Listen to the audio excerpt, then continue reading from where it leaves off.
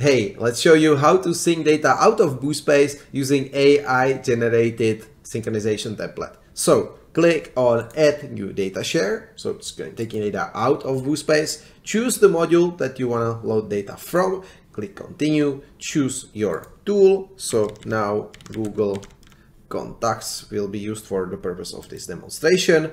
And inside the scenario, we do have manually crafted template here, but I want to show you how to work with the AI, because some tools we don't have the manually crafted templates for. So for the purpose of this video, I will choose the AI and let's see how it copes with creating scenario for the way out for you. So choose this, go next. And now that's a very important moment to give correct instruction for your synchronization. So you have to choose corresponding watch modules, corresponding triggers, I would say, from the third-party tools. So we want to choose how to get a record. So we're going to be synchronizing contacts in this case. So we're going to get a contact here. We want to choose create a record. So it's called create contact in Google Contacts, and update a record. So we're looking for something like update a contact. So why? Because we have to instruct our AI to know which endpoints to use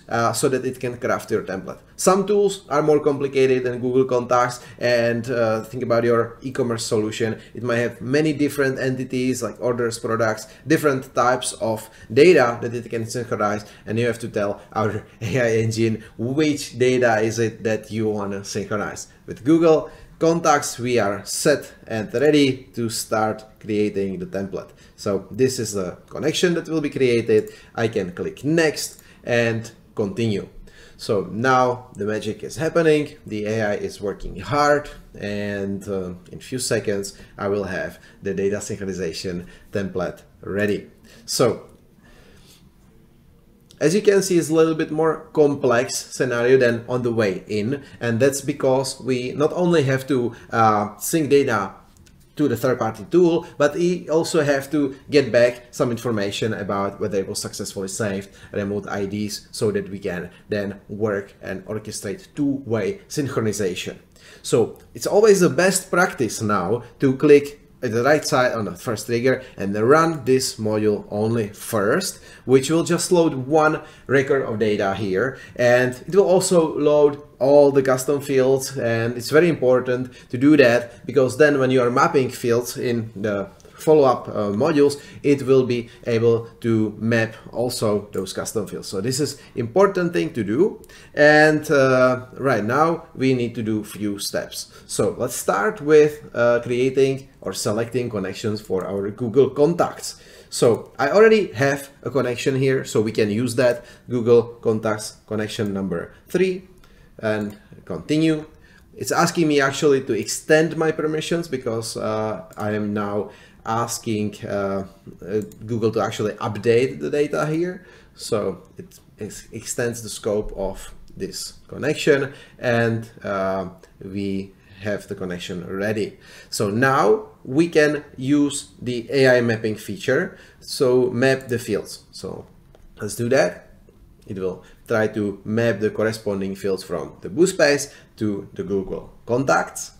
It takes about 10 seconds. It's good to really check whether everything is correct. We are still, working on the accuracy, trying to improve the accuracy. And actually, you see that here for the emails and phones, you have the map field selected. So I prefer, and it works better if you uncheck it, and if you actually add the email item here. This is better option. So I'll choose the email here. So this is basically fixing some of the AI mapping for us. Also for the phone number, let's do that manually, but I feel the AI was successful in helping us map many other fields inside this. So it saved us at least some valuable time, and we have this one node ready. We can go to the next node. Here you can choose again your connection. So I'm using the connection number 3, can be the same, so that is fine. And as a contact ID, you need to choose the remote ID from this green iterator. So it needs to look like this. Click OK. So now we have to go to the last node here and choose the mapping. So this one is more complicated because the ID has to come from the Google contacts, so this one, but all the remaining fields like name, family name, everything has to come from Boost.space. So I'm gonna have to do that manually here because the AI mapping is always trying to map the first module. We're gonna work on that on future releases, but for now we have to do some of the mapping here. So make sure we select the necessary fields, which are marked by being bold. I think one email is enough.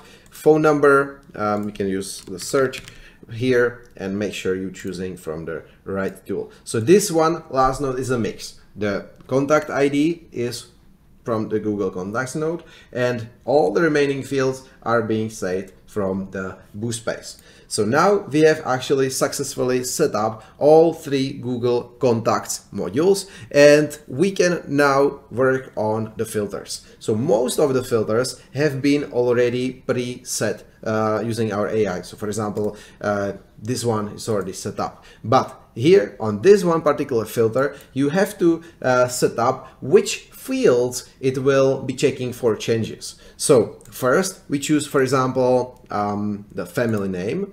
If the family name of the record is not equal to the family name or surname in Boost.space, in that particular case, it will proceed to write changes. You can then add more rules to this. So here you can add the order rule, and you can set, for example, whether a first name, given name, is not equal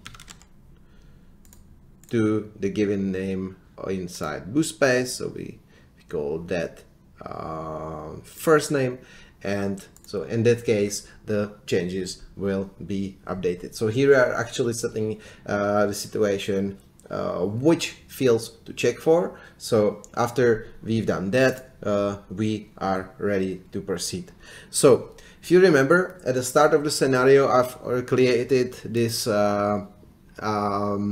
choose where to start option, and at this moment I am ready to start running the scenario. So I want to choose that and choose run all again, so that all my data get synchronized into Boost.space. And now we can set up the scheduling, save the scenario, turn this on, and run the scenario. So now it's already running, so that's why this error, but it's actually now running, processing the data, and the data is now gonna appear inside my Google Contacts. So data from Boost.space have been transferred to Google Contacts, and you have successfully managed to work and craft your scenario from the AI generated template. We definitely gonna be pushing this further. We're gonna be pushing this to make this even more simple for you, but at this moment, this is how to work with AI generated template.